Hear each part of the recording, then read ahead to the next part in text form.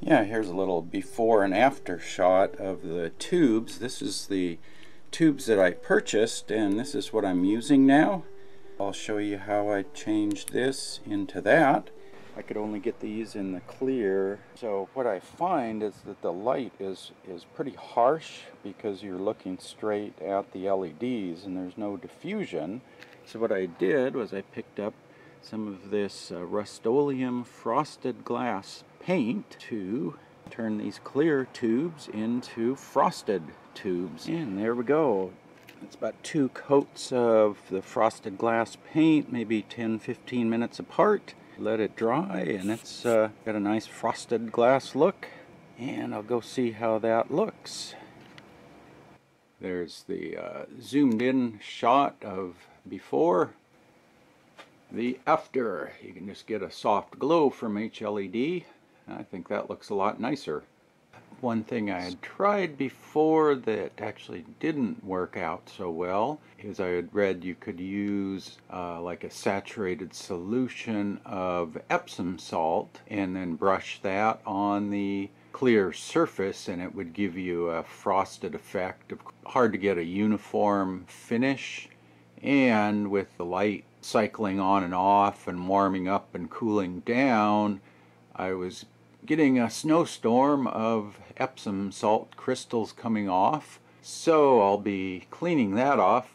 Reason I did try that was it was inexpensive, and if it didn't work, you just wash it off with some water and you're good to go for another thing. That's the one downside of the frosted paint is on glass you can remove it with like acetone, but on the plastic it's permanent. One tip if you're thinking of doing this is apply one coat, see how that looks, and then apply another coat and see how that looks. You can always apply more, but you can't ever take it off. So I did 2 coats on that light.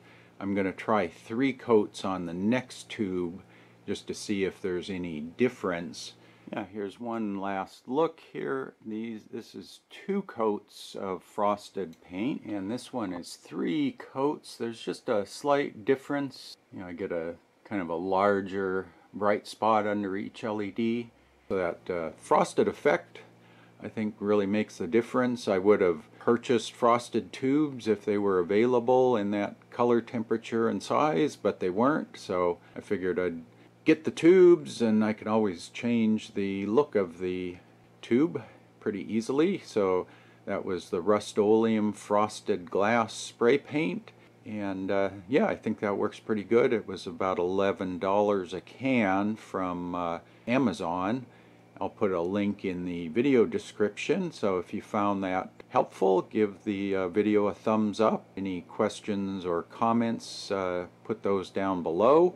You can subscribe to my channel for updates, and as always, thanks for watching.